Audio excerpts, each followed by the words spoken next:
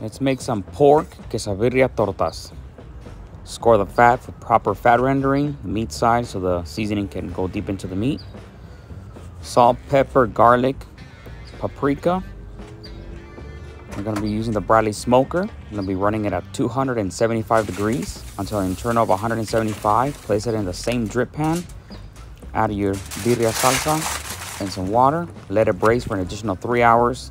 Let it rest for 1 hour before shredding. Let's make a fresh guacamole salsa. Jalapeños, tomatillos, cilantro, avocado, garlic, lemon.